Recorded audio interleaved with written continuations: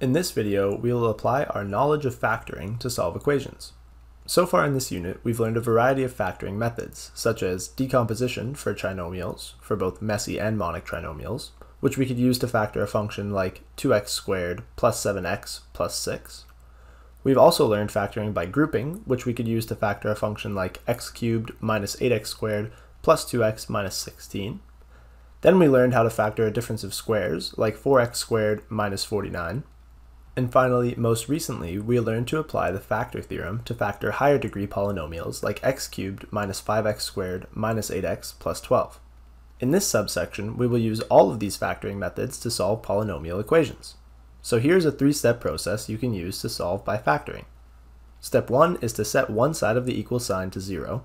Step 2 is to factor, and then step 3 is to find the values of x that set each factor to 0. Let's apply this to a few examples and touch on some key points.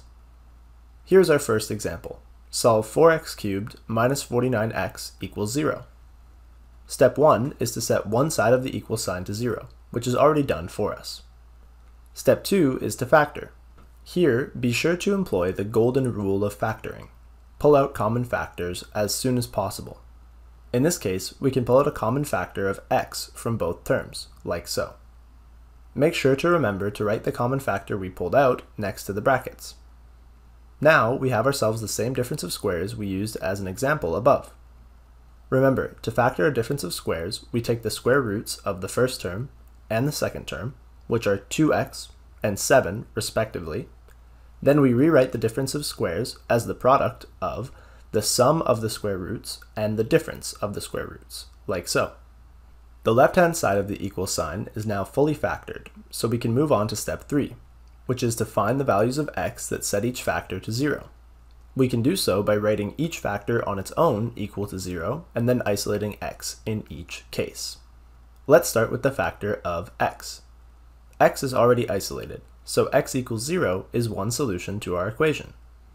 Next, we'll look at the factor of 2x plus 7. Subtracting 7 from both sides gives us 2x equals negative 7.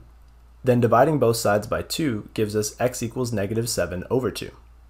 Finally, we'll look at the factor of 2x minus 7. Adding 7 to both sides gives us 2x equals 7. Then dividing both sides by 2 gives us x equals 7 over 2. These three values of x are all the solutions to this equation. Okay, moving forward to the next example, solve x cubed minus 8x squared plus 2x minus 11 equals 5. Step 1 is to set one side of the equal sign to 0, so we subtract 5 from both sides to give us this equation, which matches the example for factoring by grouping from above. So in step 2, let's try to factor by grouping. From the pair of terms on the left, we can pull out x squared, like so. From the pair of terms on the right, we can pull out a 2, like so. Don't forget, the whole expression is still equal to 0. Now, since the two brackets are the same, we can write this expression as the product of the blue coefficients and the x minus 8, like so. Now that the expression is factored, we can move on to step 3 and find the values of x that set each factor to 0. Let's write each factor equal to 0 on its own and then examine them individually to isolate x. Looking at the factor of x squared plus 2, to isolate x we have to subtract 2 from both sides. This gives us x squared equals negative 2. Then, taking the square root of both sides gives us x equals plus or minus the square root of negative 2. Don't forget the plus or minus since we took the square root. Do you notice any issue here? This can't be a solution since we can't take the square root of a negative. Okay, so onto the factor of x minus 8. We need to add 8 to both sides to give us x equals 8. This is the only real solution to our equation. Okay, on to our last example, solve x cubed minus 5x squared minus 8x equals negative 12. Step 1 is to set one side of the equal sign to 0, so we have to add 12 to both sides to give us this equation. Notice that this expression matches the example above for factoring by using the factor theorem. Hopefully, you're familiar with how to do so. In step 2, which is to factor, we'll start by testing values of x to find a root and a corresponding factor. To start, let's test x equals 1. Substituting 1 in for all the x's gives us 1 cubed minus 5 times 1 squared minus 8 times 1 plus 12, which does evaluate to 0. This means that x equals 1 is a root and x minus 1 is a factor.